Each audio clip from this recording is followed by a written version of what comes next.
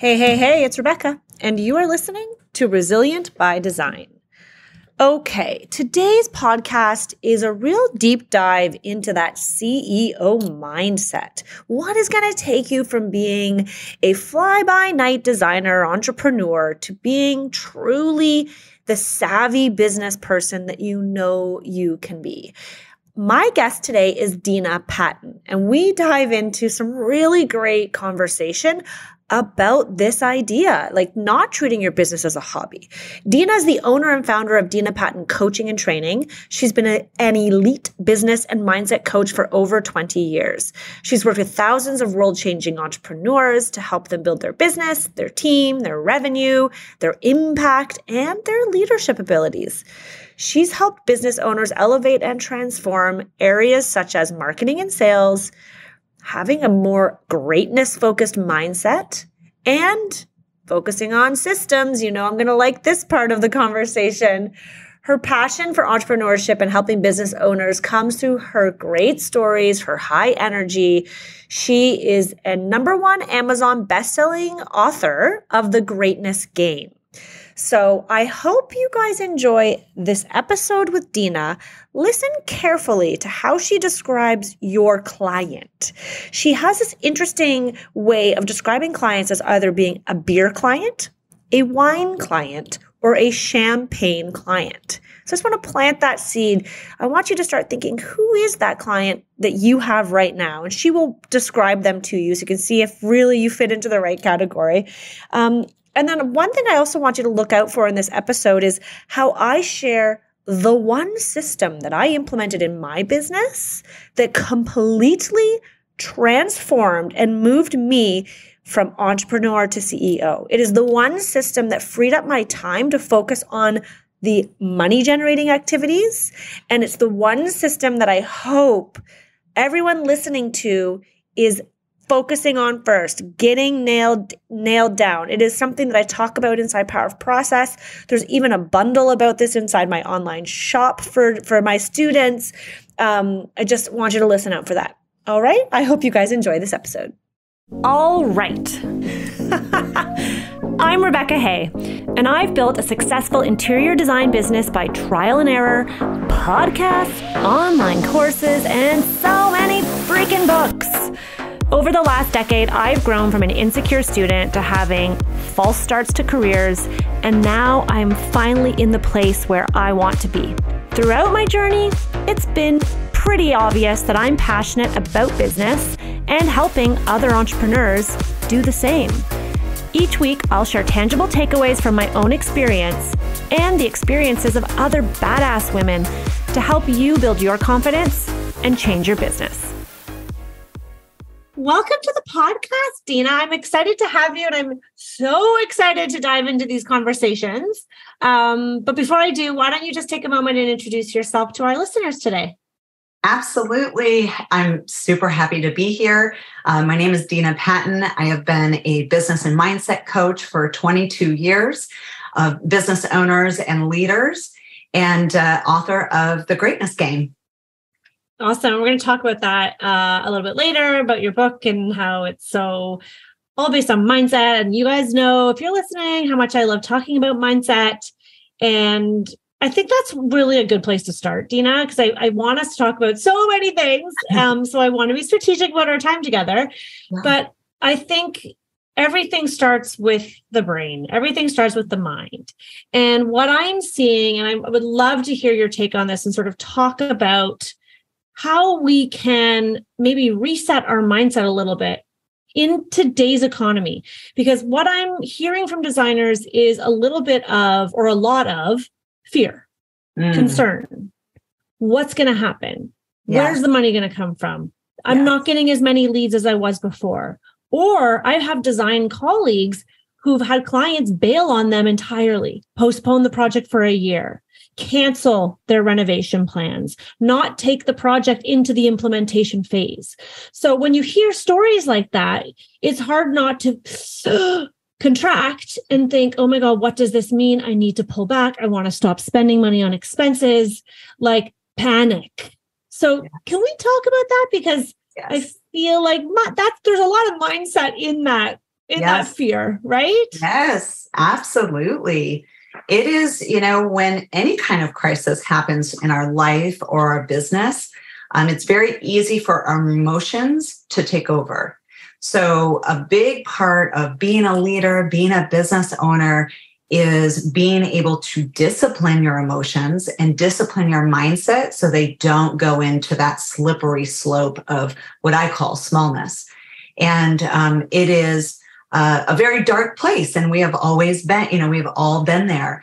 And the prevention of that is really important. And that's where mastering our mindset is really a journey, mastering your mindset and your thoughts and what you believe. And because that is what causes our actions, and our actions then cause our results. So if your mindset is in fear or in overwhelm or panic, then you're going to be acting from that place, leading from that place, and you're going to get very, very different results than when you were from a greatness standpoint. So in my book, I talk about the 5 smallness narratives that we all get. You can probably relate to one of them, but I call it PDFOD, and P is for perfection, D is for distraction, F is for fear, O is for overwhelm, and then D is for doubt, PDFOD. And those are the 5 smallness narratives that we can hear a lot in our head. Like, it gets really negative and dark sometimes. And so think about one of those that you really struggle with. Maybe it is doubt. Like, you've never led your business through a crisis or through, oh my gosh, we usually have 7 projects and now we have 1. How do I lead me and my team, or just myself, however big your business is, out of this?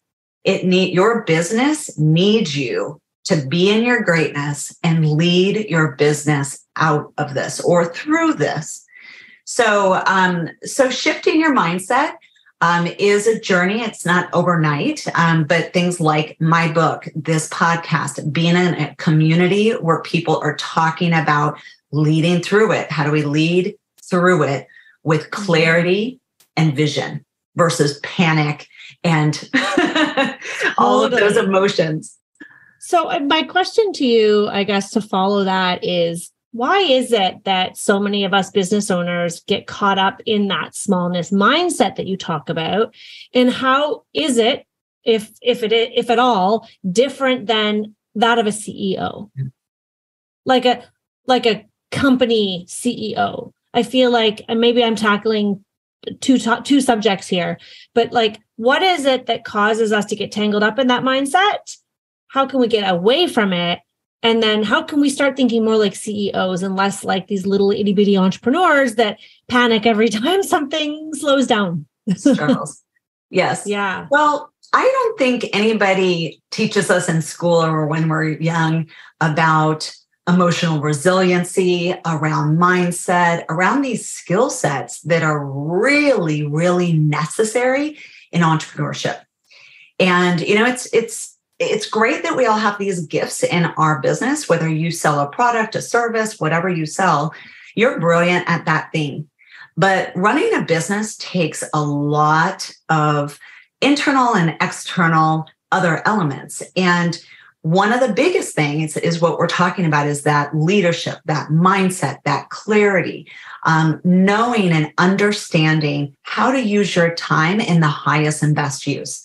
I see a lot of struggling entrepreneurs, how they use their time is very, very different than how a seasoned business owner uses their time, right? You look at someone who's highly successful, whatever that looks like to you. They have $1 million agency, or they have 5 million or 50 million, whatever that is.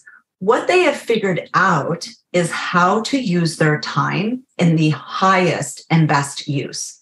And one of the highest and best uses that CEOs use is what I call RGAs, which is revenue generating activities, right? What do I need to be doing and who do I need to be creating revenue the next project, right? Not from panic, not from desperation, but from my creativity, from my gifts, from my greatness, from my power. That is a muscle that we practice. It doesn't happen overnight, and someone can't just, wish it upon you. Yeah. It's a muscle, right? And, when you start to see the projects starting to slow, who are you going to be? What are you going to do to lead through that and get on the other side of that? So when you've done it 2, 3, 4 times, because I promise I've been a business owner for 27 years, and it hasn't been one time. It's been more like 5 times where business goes way up and then comes down and way up. And we ride that roller coaster through recessions and through pandemics, et cetera. So the second part of that is starting to intentionally work on those muscles of the CEO muscles.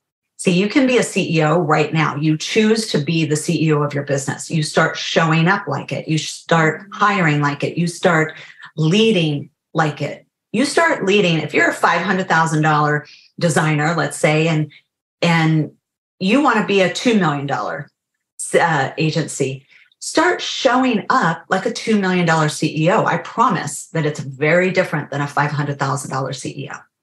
That distinction is really big. I just want to take a pause because I think designers hearing this are probably thinking, well, that sounds great, but what does that even mean to think like a CEO? Mm-hmm. So I love, first of all, that you said the revenue generating activities. So can we maybe break it down for designers who are listening?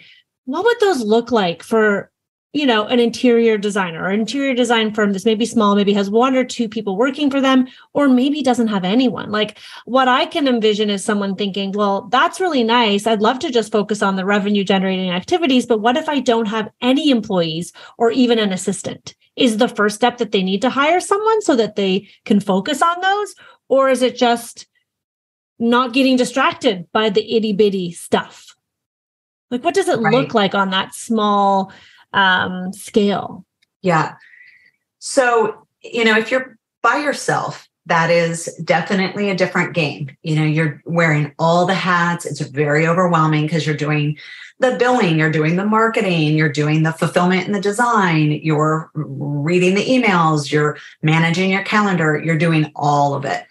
And so that, entrepreneur, I would say you've got to learn the lesson of build the muscle of priority orders, right? So every single day and everything builds on each other. You're a different business owner than you were 2 months ago and 6 months ago and a year ago. We're always learning. So giving yourself grace in the learning of being a business owner. But if you are doing this by yourself, a key element is work in priority order. And so what I would say is immediately, one first thing that you can do is every single day, look at the revenue generating activities and do those first. And then your fulfillment of your clients, right? Absolutely are a crucial element. Those 2 things are the most important things in your business, is fulfilling the people who are already paying you and doing that with delight and great customer service and excellence and greatness. And then the other is the revenue generating activities that are generating your pipeline. So that might look like going out and networking. That might look like, what is the marketing you're doing, like blogs or newsletters? It might look like social media, doing lives, doing videos. You're in a very visual industry. So use your visuals. If you're working on a design, maybe do a reel around that design or behind the scenes, so all of the things that make you more visible. But I want to break that down into a very important thing that people forget to do is understanding their target market. Who do you serve? And I have 4 categories: your champagne clients, your wine clients, your beer clients, and your no way clients. And you have to know the difference. What's the last one going to be? So right? Yeah. No, there's a line. There's no way. We don't do that, right? But here's the really important thing around people. If you are struggling around marketing or sales, I can talk all day long around marketing and sales and ideas and sales systems and how to double and triple your income. But it starts with understanding who you're serving and what problems they have. I've worked with a lot of designers and a lot of remodeling companies, home builders. I have 3 luxury home builders right now that I coach. And one of the things that literally is such a domino effect in your business is understanding your champagne client and your wine client. That is where all the time, money, and energy goes around marketing. We do not spend any time attracting beer clients. Mm-hmm. So let me just explain a beer client. A beer client is always shops with finances first. So they're on a very, very, very tight budget. And that is their one and only discernment in buying, right? So I'm going to go with whoever's cheapest. Okay. So unless you make a living off of, I'm the cheapest designer in town, that's why you should hire me, which is fine. You'll make a lot of money in that. If that's a lane you want to own, then own it. Those beer clients, you can make a lot of money off of beer clients. Look at dollar stores. They're like, hey, listen, there's lots of people who just want the cheapest thing. So we're going to making a company out of it. And they're $1 billion brand, right? And you'll hear on advertisements on your radio that says, they're talking about plumbing and saying, we're the most affordable plumber, have us out for an estimate, right? What they've done is they've owned that lane of affordability. We are going to be the most affordable plumber in town. And they know that lane and they're going after that beer client. Okay. If that's you, go after it. Mm-hmm. The rest of you, I want you to think about who your champagne client is. And that client is the opposite. So their budget is not the discerning factor of how they buy. What they're looking for is excellence. Absolute excellence in not only in your design, but in all the things. And that means customer service and how you do the consultation and the estimate, how you and your assistant show up. Are you on time? Like the whole experience from start to finish has to be an excellence. That is what they're looking for, your champagne client, right? And the wine client is the in-between. So they're looking for a great experience, but they are on a budget, but they're flexible, right? So that wine client. So understanding who is that champagne client and the problems they have, what they want from me, and understanding your wine clients. And then now with that clarity, now we can start making marketing decisions. For me, for the most part, like I am on Facebook and I am on Instagram, but my clients are not buying, 98% of my clients aren't buying off of social media. So I don't put my time and money into social media. I use social media more as fun. I share my life and my business, but it's not part of my marketing strategy. So don't put time, money, and energy in marketing where your champagne and wine clients are not. Yeah, I love that advice. It's so important. It's something that, I talk about that all the time inside my courses, inside my membership is like, who is your client? Because you also need to make sure that then your service offering matches what that client's even looking for. Like you might want those champagne clients, but if you are doing like hourly consulting, that may not match what the champagne client wants, right? They want someone maybe who's going to come in and swoop in and just do it all. And they just write a check, right? They don't want to be looking and scrutinizing invoices every 2 weeks, or I'm just making this up, but it's that idea of really understanding that client. You're right. Because otherwise we're just throwing stuff out and just waiting to see what sticks. And it's a lot of energy. And I definitely found myself doing that a few years ago where I was just like on all the platforms, doing all the things. Like I didn't want to do it, but I was doing like how-to DIYs and like how to design this and how high to hang your light fixture. And my clients aren't going to do that themselves. So what a waste of my time to create content to show that I'm an expert when I didn't even need that to begin with. So I think that's what I see where you're going with that revenue generating activities is understanding you need to know who your client is what I'm hearing so that you can understand where you need to be and where you need to spend your time to get in front of them. Absolutely. Because time is our biggest asset. Money, Yeah. if you lost $100, you can go make $100 to replace it. But if you waste 5 hours, that's lost. So one of the biggest distinctions between a struggling entrepreneur and a seasoned entrepreneur and a CEO is how they use their time. And you start to really understand what is the highest and best use of my time on a day-to-day basis. And you're going to see when you audit yourself and say, how am I good? If I looked at your schedule right now, would it show me? It's just like looking at your checkbook. It's like if someone says, I'm out of money, show me your checkbook. I'll tell you where it's going, right? It's the same thing with time. Show me your schedule and I'll tell you why you're broke. So it's really, really important you get that success is scheduled. All of my clients have their most important things scheduled in their time.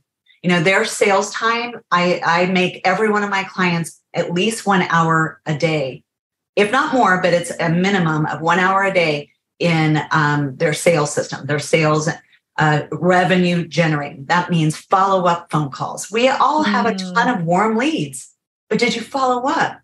You had a consultation and now it's been a month. Have you followed up? Right? That follow-up isn't sexy and it's not a lot of fun, but it's tied to them becoming a great client of yours. We have to remember the reward of it. It's not a lot of fun this second to follow up, but the fun is closing that client and serving them and solving their problems. It's why you got into this business. Mm-hmm. Yeah, it's so, so true. And I love that idea that like carve out an hour a day or whatever it might look like to make sure that your calendar, like this is something I've become more aware of I always felt like I overscheduled myself, but I'm starting to pay closer attention to my Google Calendar and I've color coded the activities so I can see at a glance, like how much time am I spending working on design projects? How much time am I spending on coaching, like doing the podcast and working on the online courses? How much time am I spending doing administrative work, like emails, financials, and how much time am I spending with family and personal? And I started to block it out because I realized like, some days I was scattering my brain too amongst all the different things, which was not a good use of my time. And now I'm trying to reserve Fridays for me, not to like go to the spa, but like maybe sometimes, but for networking, for reconnecting with past clients, for when someone is like, hey, let's have a call and brainstorm how we can collaborate. I'm like, hey, Friday's free. Like I have that space in my calendar to do what I see as those revenue generating activities or those CEO type of activities, because CEOs always make the time for those important meetings, for those important calls, like on the golf course, like, oh, the business is done on the golf course because they prioritize those activities. Yeah, they probably enjoy it, but also because they actually move the needle.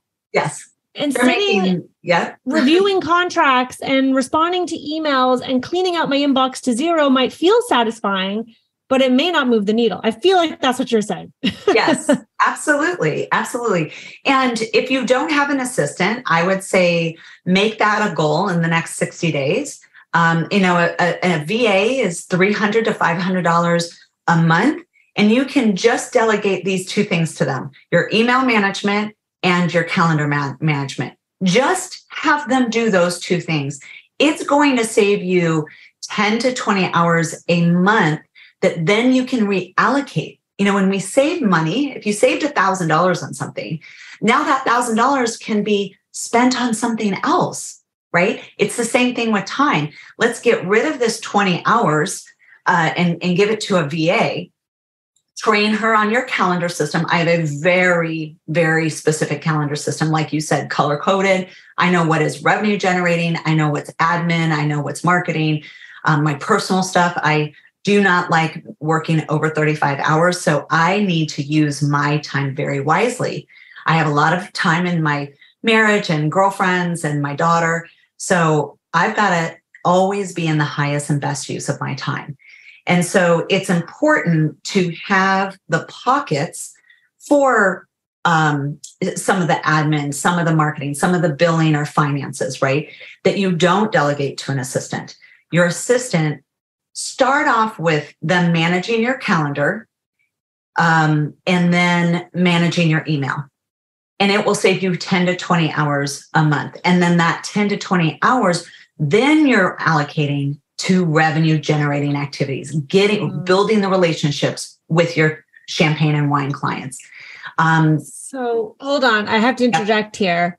Like, what does that look like, managing your email? Like, I know that there's designers listening right now who are like, I'm not giving anyone access to my email. Like, that sounds like a disaster. And I personally haven't done it either. I have someone who manages my calendar who's on my team.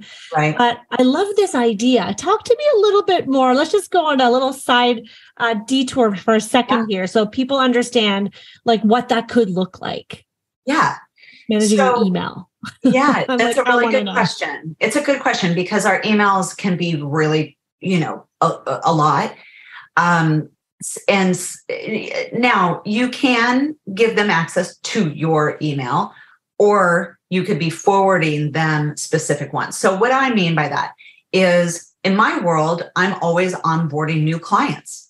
That onboard process, and I know with the designers that I work with, there's an onboarding process, right? The amount of conversations and the meetings and the design review. And I mean, there's 3 or 4 onboarding meetings, right? A VA could be managing those emails out to those customers and then scheduling those calendar events. So it could be the onboarding process of new clients. It could be booking for like this podcast. And so I do a lot of podcasts and speaking engagements. That's all done via email. Right. So my assistant does that. Questions like movement around clients. I know my home builders where, they're working on 40 projects at once. There's a ton of customer emails that are really customer service emails. Right. So those customer service emails come into a support email that the VA, they're not coming into the CEO. My client is not managing that. Right. And her assistants and her other designers, their customer service email that they give out to all their clients are coming into like a support or a help, right? And the VA is taking care of that. So there's think about it like this. Where are your biggest breakdowns in your business? Specifically, let's just talk about email, your biggest breakdowns in email that super overwhelm you. That is where there's no systems. And what I'm trying to do is have you pull out that one thing and delegate it.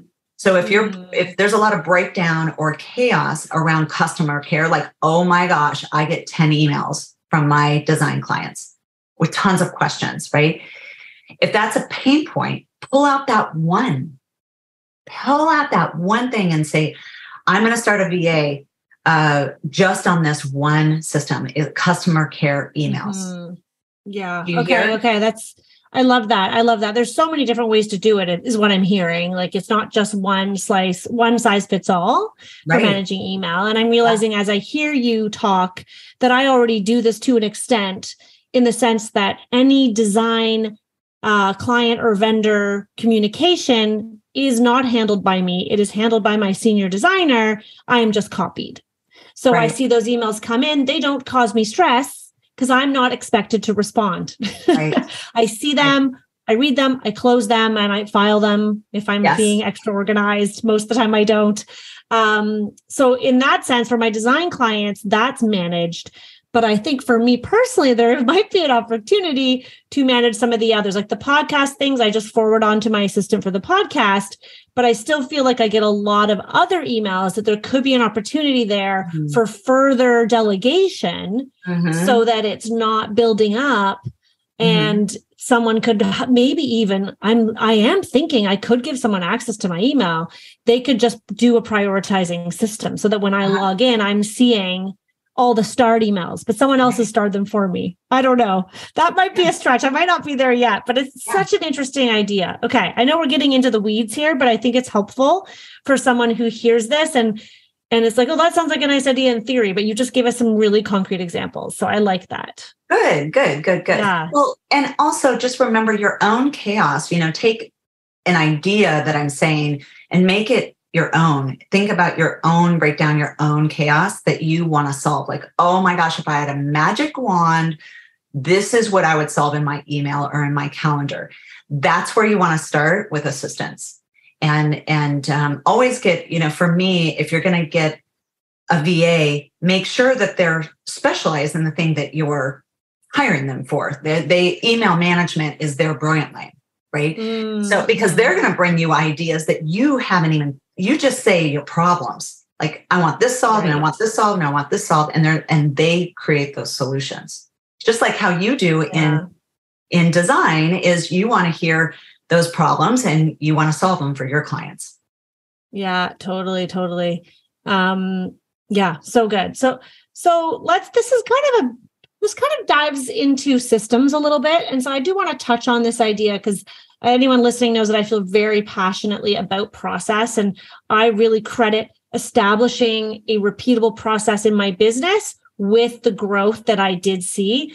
My company, I grew from 6 to 7 figures in a 2-year span as soon as I established these processes and started to bring people in. Like, it was a game changer for me in my design business. And so that's why I feel so passionate about systems. It sounds so boring, but it really having repeatable systems frees you up to do more of what you want to do. And that is one system right there we just talked about, is bringing somebody on who can help you manage your email or your calendar. It could be someone who manages, if you use Asana or another task manager, right? I'm thinking that could be another way, like someone who's making sure, okay, you don't get too overscheduled. One thing that I see for me, I don't know if others experience this, is we use Asana for tasks and I get tasked all these things, but I look at my calendar and I don't have the time in the day allotted to do the tasks that are in Asana. Correct. So I started this process of, okay, nope, I can't tackle that today. Or, okay, I need to now change my calendar to block out time to review the copy for that lead magnet, let's say, or for the website, because someone needs it done this week and I need to find time to do it. So there could be an opportunity for that. What do you see as like the top systems, the handful of systems that a small business really needs to have to thrive? So systems is one of my 3 pillars that I coach in. And I love to hear that you're passionate about systems because it's kind of rare. I coach people in leadership it's and not mindset. Such a sexy topic, I would say. It's not sexy. But to me it is, because it creates a well-oiled machine that you can scale as big as you want, or small as you want, and get your brilliance out in the world, which is essentially what we all want. So it's a pathway to get that. But as coaching business owners for 22 years, one of the biggest pain points I see in almost every single business, it doesn't matter if it's 1 person or 100 people, is systems. There's a complete chaos around systems, because what happens is when you're a 1-person shop, you're doing everything because it's in your head. And then you hire 1 person and you train them on 1 or 2 things. And then you hire another person and you train them on 1 or 2 things. And then you continue that habit, right? And then all of a sudden you look up and you're like, oh, I have 10 employees and there's no written down systems. And then past 10, now they're starting to get assistants or people in their teams, and they don't have systems to train their team in. And everybody's carrying around all these systems and processes in their head. And here's the thing, that is your asset, your systems, how you do things, how you just train that employee, that is your asset. And if they leave, they're leaving with an asset. So one of the biggest things about why I help my clients get the processes out of their head and into document them is because, one, it's empowering it builds confidence in the CEO and in the team, because now we know what we're doing. It's written and it's something we can follow. 2, it makes you consistent. So if it's an onboarding system, we onboard our clients. I can't tell you, I am such a stickler for an onboarding system.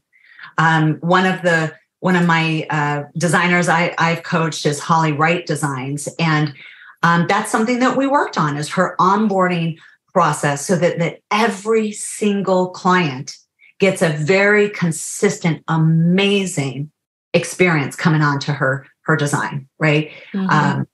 So that's one, but it's not hard, but it's documenting. Okay, here's the seven steps of our system. Who does what? Because she doesn't do all seven steps, and it's repeatable. So where you want to start in your systems is, first of all, think about anything that is repeatable. It's something that you do the same. This is how we pay our bills, or this is how we get paid and invoice. This is how we onboard. This is our sales system. This is how we sell and close, right? So there's systems already in your business and they're in your head. And maybe you have them kind of written down. But because we're building a business and not a hobby, you have to remember that revenue generating activities are very important. So the things that bring in revenue, right? You've got to understand what are the marketing steps that work for you. There's a pattern. So if you look at your last 10 clients or 20 clients, how did they find you? Was it all referral? Was it all a networking group? Was it podcasting? Was it, your chamber? Look at the patterns that are working. And then how do you do that more often? So that's what I would think. I would say start with the systems that are most important. You do the most, like on a daily or weekly basis. You want to systemize that first. And then you also want to focus on the revenue generating. For me, the sales system, marketing system, and onboarding system are three of the most important. Because if you don't have that, you're building a hobby. The onboarding, I love that was the first thing that came to your mind, because that's sort of the first thing. Maybe it's because it's the first touch point that you have with your clients, really, other than the marketing. And so I think the onboarding, I feel pretty passionate about that, because it also, and I'll just add to what you were saying, is it just makes your life easier. Like I used to have to, every time a new client inquired, I would sit there and type from scratch a little bit about us, what our pricing was. And it would be in emails that I would send over and over. And I didn't even have it copied and pasted from somewhere. I wasn't even that smart. I was so scattered.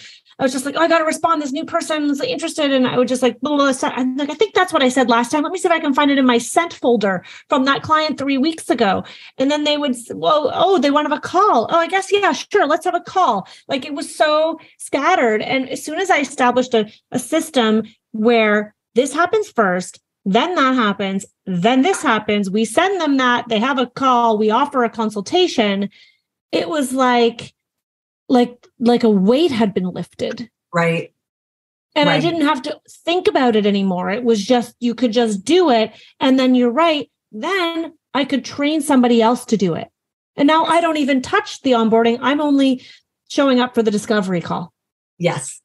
Yes. And it's so freeing. And to your point, it gives me time to then focus on the other things, which would be ideally in a perfect world, from what you're saying, those revenue generating activities. Right. Right. And so it builds the confidence. It builds the brand. Remember, McDonald's fries became McDonald's fries because they created a consistent system that now every store could do. And that was their golden ticket. So consistency for you internally, and it just gives you that confidence. And then it, as far as the brand experience, we want your clients to have an amazing brand experience that is filled with excellence and greatness, and an amazing experience that you design, right? And it starts with that onboarding process. So it's that brand builder. And then it gives you time, because what is documented is delegatable, right? So we can delegate it to the other designer or the assistant or the customer care person. But that is why systems are so important. You get it out of your head. Right now, put it in a Google Docs. I'm certified in Trainual because I do systems so much for my clients. Trainual it's like a graduation of Google Docs. you're sick of Google Docs or Word, and it's just so elementary that you now have 10 employees and you actually need like a marketing manual or an employee manual or whatever their role is. You need to have those systems and like a manual for them. So that's what Trainual is. And so it doesn't have to, you don't start there. You start in Word or Google Docs. That's where we have everything. And now things are linked in Asana, but that's how we still do it. I mean, I think to your point, and it's interesting because I had a conversation this morning with an interior designer in my community for the podcast. And she was talking about how like, I don't even know how I would hire someone because I feel like it's all in my head and I have to teach them and it'll just be faster to do it myself. So there's no point in even hiring. And I remember feeling that way at the beginning. And that's where I really encourage designers to do what you're saying, which is take a pause, step back, establish a process, get some systems in place so that you can hire.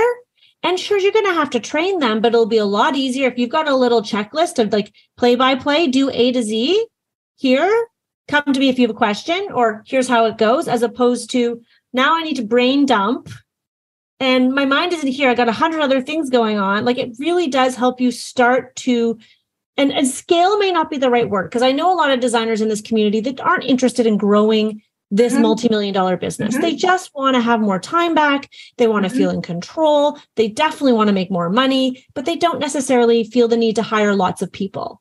But but if you can have some basic systems, you can at least hire an assistant to alleviate, to give you that time back. Yes. And I just love that. I love that you're a systems person because you get it. And whether you want to, whatever growth you want out of your business is okay. Give yourself permission. If it's a $200,000, $100,000, $200,000, oh, you want to hit $500,000. No, I want to be a $10 million firm. That dream is yours. Give yourself permission, whatever that number is. That's only one measure. First of all, our revenue. How many people do you want to serve a year? Do you want to do 2 homes a year? Do you want to do 2 remodeling jobs a year? You want to do 20? All those measures of your own success, give yourself that grace and that permission to own them and not compare them to anybody else. They're your own game. That's a greatness game. Is like, this is the game I'm playing. This is the game I want to win. And I'm not going to apologize for it. And that's part of mindset. And I want to circle back to what you just said about the woman that was like, it's all in my head and I don't want to train anybody. Just a little hack that I've used with some of my clients. I have a client right now who has 27 employees, and some of them had systems, probably half of them, and the other half didn't have systems, written down systems. And so I've been working with them for 6 months to capture all their systems, and it is a process. But here's a little hack: is he had to hire 2 new people, and neither one of those roles had systems written down. So it is a little tricky to hire someone and not have the systems or a manual to train them in, right? But here's what we did: is we were upfront in the interview and said, listen, these are the 3 main roles of the reason I'm hiring you, right? These are the 3 things, or the 5 things. And I don't have those documented. So part of your job is going to, as I train you in this and get it out of my head and I train you, I'm going to ask you to write down these systems, capture them, right? As I train you in them. I love that, by the way. Yes. That is so smart. Like, don't put it on yourself to have don't to put it on you. Down. Put it on them. They want the job. Let them document it and create that. I love that. Yeah. So that was a hack that like really worked. And let me tell you, when someone in the interview is like, they pull back and they're like, that tells you a lot about that person. Don't hire them. The one that's like, oh, awesome. No problem. I love that. That's probably the person you want to hire. So that's really interesting. I love that. I mean, I realize I should have done that with someone in my organization. Sure, that'd be great. Can I still go to them now and say, we don't have it documented? Let's get it documented. 100%. You can say to your assistant, to any of your employees and say, you know what? listen, I haven't been really up to date in capturing my systems and how we do things here. And one of my 2023 goals is documenting my business. Can I help? Can I get your partnership in that? What that means is, here are the 10 systems that you manage in your role. I would love, by June, give them 4 or 5 months. Say by June, I would love these to be out of your head and onto this Word doc. Mm-hmm. Yeah, it's like keep it open on your desktop, and every time you do something, you add it. Oh yeah, I do this every Monday, or that's right. This has to happen before that, or when I send an email, this is the copy that I always put in it, or whatever it might be. Yes. Yeah. I love that advice. It's easier than you think, but I think in our mindset is really important as we grow our business and manage our business and navigate through, recessions and inflation and all of that. Is your greatness mindset is really important. And part of greatness is giving yourself grace to figure things out and not just get blocked and quit on yourself and saying, that's too hard, I can't do that. And, in your design, I'm just going to put your hourly rate, I'm going to get, $500 an hour, $200 an hour, whatever you charge as a designer. I want you to get that every time you're doing admin stuff, that you could be paying someone $30 an hour, you are paying yourself $500 an hour. I know people don't think like that, but when you start to move from entrepreneur to CEO, you start to realize, oh my goodness, I spent 8 hours this week doing admin and calendar, customer service, all this stuff that I could be paying someone $30 an hour, or even, let's say, really good admin, $50 an hour, instead of paying myself $500. Look at how much money I lost. Yeah. So that's a shift. That's a greatness shift. It's a total mindset shift. Absolutely. And I mean, we don't have the time to dive into more of this, but I think a lot of that has to do with giving up control a little bit and letting other people help you. And that's a mindset thing all in of itself, right? Is understanding that it's possible. Look around you. People are doing it. It means you can do it too. Yes. And ask your friends and ask your community saying, okay, I'm ready to hire a VA, or I'm ready to hire a part-time assistant in my office, or a full-time assistant, whatever it is, or a junior designer. Everybody, new level, new devil. Every time you go to a new level in your business, there's a little bit of a devil, a little bit of a challenge that's scary. And that's where you pull up your greatness mindset and you're like, I'm doing this. I know I'm going to work through being scared, but I'm going to learn and I'm going to get on the other side of this. There's enough designers, there's enough coaches, there's enough people that have gone before you that can give you advice around hiring that first or second employee, because it is scary, but it's not scary enough to stop you. Yeah. Right? And you don't have to be alone just because you work alone. Like you said that before at the very beginning. I love how you mentioned community. Like put yourself in community with other like-minded professionals who you can bounce ideas off of, whether it's Facebook or online, or it's in-person networking, or whatever it looks like where you're at, because you'll start to see that you are not alone in your thoughts, in your actions, and how you're running your business. And you can grow faster when you learn from coaches, someone like yourself, or when you are engaged in an online course in a community. Like there's so much opportunity now, oh my gosh, now to connect with other professionals who can help you grow and elevate. Mm-hmm. Okay, I want to make sure we leave time for the nugget. So at the end of every episode, I like to give our guests a little time to share, like, what would be, if you had to leave with one last nugget of wisdom for our listeners today. It could be something we touched on already that you feel like you really want to emphasize, or it could be something completely different. But what nugget of wisdom would you like to leave us with today? I would say you're always winning the game you're playing. And if you're playing smallness games, you're winning smallness games. If you're playing vague games, you're winning vague games. If you're playing greatness games, you're winning greatness games. So really understanding the game that you're playing in your business. And that means day to day, but also applying that to your life of what is the game you're playing in your marriage? What's the game you're playing in your health? And when you say, I don't know, you're winning the I don't know game.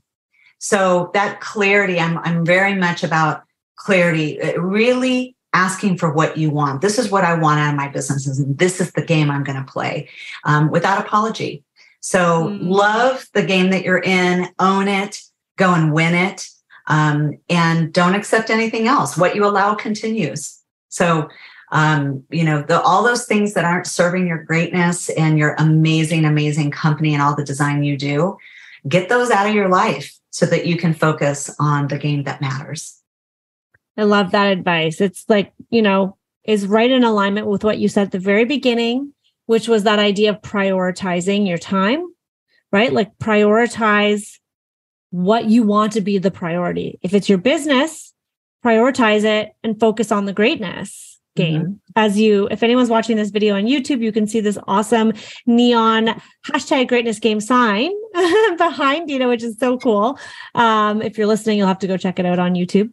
But I think that just really resonates. This idea, like so many of us dream of greatness, but we're not playing big, we're playing small. Right. Yeah.